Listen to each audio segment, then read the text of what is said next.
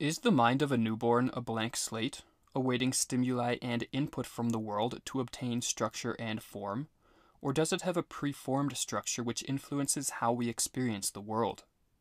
This question has long interested psychologists and philosophers alike. Carl Jung, the 20th century psychiatrist and founder of analytical psychology, believed the latter to be the case. There exist, according to Jung, identical psychic structures common to all, which are heritable and influence the way all humans experience the world. Jung called these structures archetypes, and in this video we will provide a detailed introduction to archetypes, explaining what they are, how they influence our lives, their relationship to symbols, and Jung's ideas on the connection between religious experiences and the archetypes. Carl Jung, in addition to being a practicing psychiatrist, was one of the foremost experts on the study of religious and mythological symbology. It was work in both these fields that led him to the discovery of the archetypes. In studying the myths and religions of cultures past and present, Jung noticed that many of them shared similar patterns, themes, and symbols.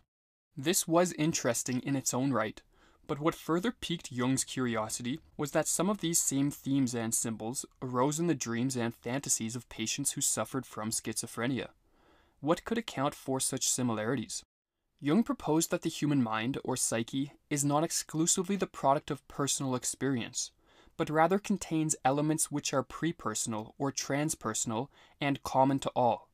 These elements he called the archetypes, and he proposed that it is their influence on human thought and behavior that gives rise to the similarities between the various myths and religions.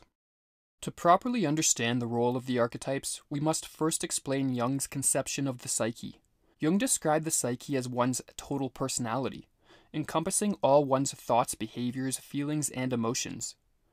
Jung divided the psyche into three major realms: consciousness, the personal unconscious, and the collective unconscious.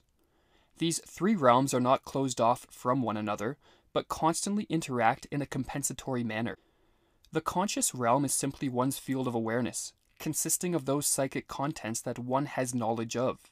In other words, any experience that enters one's field of awareness takes on the quality of consciousness. The conscious realm of the psyche, while extremely important in its own right, is, according to Jung, dwarfed in scope by the unconscious realm. The unconscious consists of those psychic contents which one is unaware of, and Jung divided it into two main parts: the personal unconscious and the collective unconscious. The personal unconscious, as the name suggests, is particular to each individual. It consists of events of one's life that are deemed insignificant, are forgotten, or are repressed due to their distressing nature. In addition to the personal unconscious, there is a deeper and more fundamental realm of the unconscious, which Jung called the collective unconscious. The collective unconscious consists of psychic structures or cognitive categories which are not unique to the individual, but rather shared by all, influencing our thoughts, behaviors, and the way we look at the world. In other words, the collective unconscious is home to the archetypes. As Jung put it, from the unconscious there emanate determining influences, which, independently of tradition, guarantee in every single individual a similarity and even a sameness of experience, and also of the way it is represented imaginatively. Jung's student, Erich Neumann, used the analogy of physical organs to help illuminate the concept of the archetypes. Just as a body is structured by organs which are largely formed prior to birth, so the mind possesses psychic organs which structure it, i.e. the archetypes. Furthermore, just as the physical organs in most cases operate without one's conscious awareness, so do the archetypes. And most importantly, just as adequately functioning physical organs are essential for a healthy body, a healthy mind is reliant on the proper functioning of the archetypes, as Neumann explains. The archetypal structural elements of the psyche are psychic organs, upon whose functioning the well-being of the individual depends, and whose injury has disastrous consequences. An important difference between the physical organs and the archetypes is that while physical organs can be directly observed with the senses, the archetypes cannot. The existence of archetypes is revealed by the arrangements they produce in consciousness, namely through the manifestation of symbolic imagery. It is only through the interpretation of the symbols manifested by the archetypes that one can gain an understanding of the archetypal pattern of the human mind. Edward Edinger, in his work Ego and Archetype, provides an explanation of what a symbol is with respect to Jungian psychology by contrasting it to a sign. A sign is a token of meaning that stands for a known entity. By this definition, language is a system of signs, not symbols. A symbol, on the other hand, is an image or representation which points to something essentially unknown, a mystery. A sign communicates abstract, objective meaning, whereas a symbol conveys living, subjective meaning. While signs, by this definition, point to definite things which exist in the world, symbols do not stand for things which exist in the physical world, but rather point to the existence of unknown elements of the psyche or patterns of the unconscious, as Jung put it. Whenever we speak of symbolic contents, we move in a world of images that point to something ineffable. We do not know how clear or unclear these images, metaphors, and concepts are in respect of their transcendental object. However, there is no doubt that there is something behind these images that transcends consciousness and operates in such a way that the statements do not vary limitlessly and chaotically, but clearly all relate to a few basic principles or archetypes. It is important to point out that the archetypes do not manifest the exact same set of symbolic images for each person. Rather, the archetypes provide the structure, not the specific form, of the symbolic image. The specific form the images take differ from culture to culture and even individually. However, as Jung stated in the passage just quoted, the symbolic manifestation of the archetypes do not vary limitlessly and chaotically. Therefore, as one takes note of and reflects on the symbols as they are manifested in consciousness, knowledge of the archetypal structure of the mind can be obtained.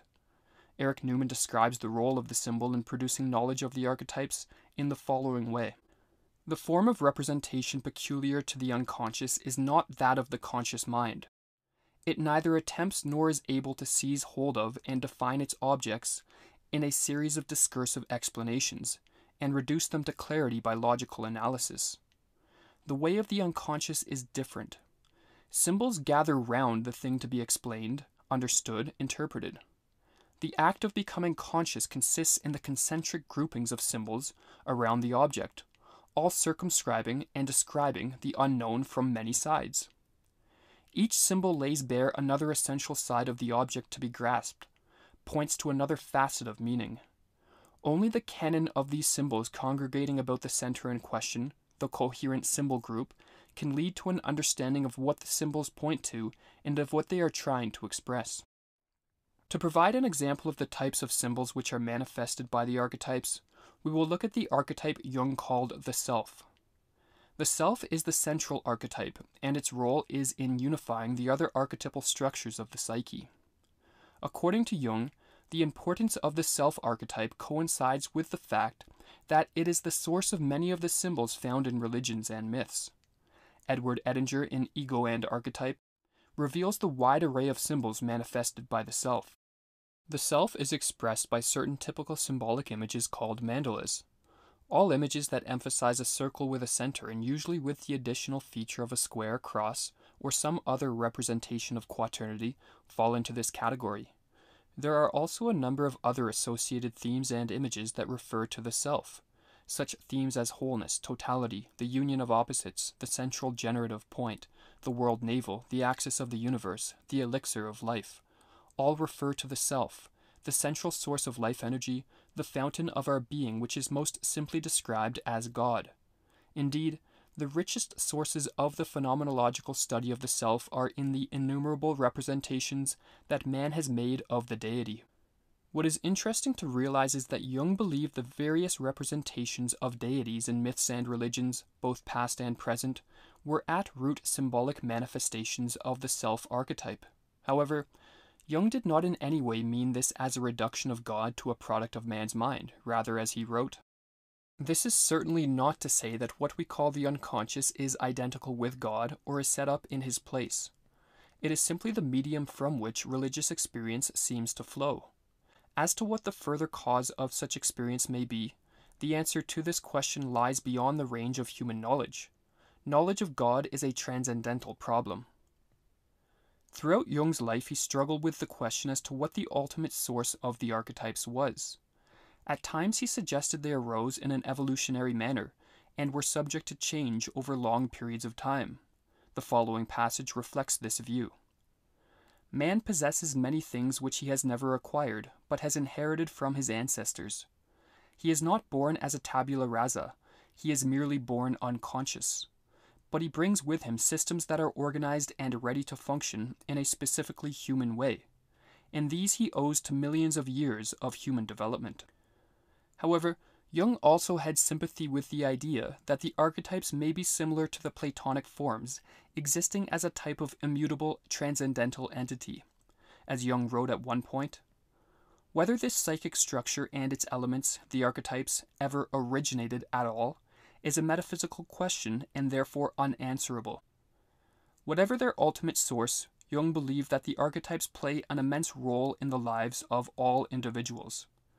By becoming increasingly aware of the archetypal patterns through the symbols they manifest in the psyche, the individual experiences an expansion of consciousness. Such an expansion, Jung believed, was of paramount importance, for as he put it, man's task is to become conscious of the contents that press upward from the unconscious. Neither should he persist in his unconsciousness, nor remain identical with the unconscious elements of his being, thus evading his destiny, which is to create more and more consciousness. As far as we can discern, the sole purpose of human existence is to kindle a light in the darkness of mere being.